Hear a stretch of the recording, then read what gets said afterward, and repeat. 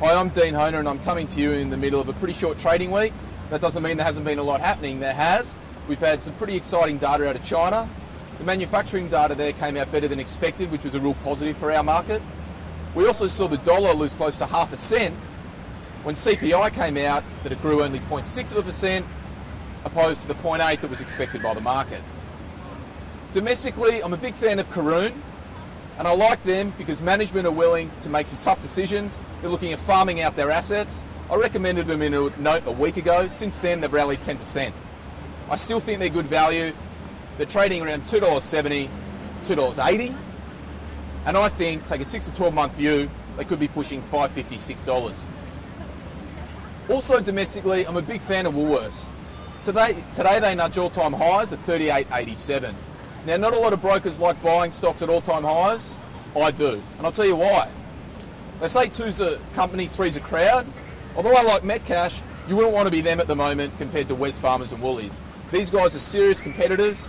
They got the market share, the dominance and the management to continue on, and I think they will. Overseas, we've seen Nike shelve plans for their fuel band business. Now, this wireless exercise technology that you wear on your wrist sounds good in theory, generated 110 million in revenue, but compared to the 23 billion in revenue generated by clothing and apparel, it just didn't make sense. And I like the way management made that decision quickly. They got the message out to the market, and I'm a buyer of Nike. Something else that caught my eye this week was the rally in McLeish Limited on Wednesday. Now, the transport and logistic company has shaved 60% of its value since it listed in November. It's been a pretty good deal for the brokers who underwrote the issue. They generated $5 million in fees. But to you, the investors in McLeish Limited, after the rally on Wednesday of close to 20%, I say cut your losses and get out. There are too many similarities with Collins Food, another deal done by the big end of town that listed, tanked, and then took 2 or 3 years to get back to where it was.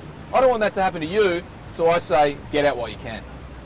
My key takeaway for investors heading into the Anzac Day long weekend is for us to start exploring the possibility of taking profits heading into the traditionally weak period of May. We've had a couple of really positive sessions, some better than expected data, and I think it may be time to take some money out of the market, sit on the sidelines and get excited in June.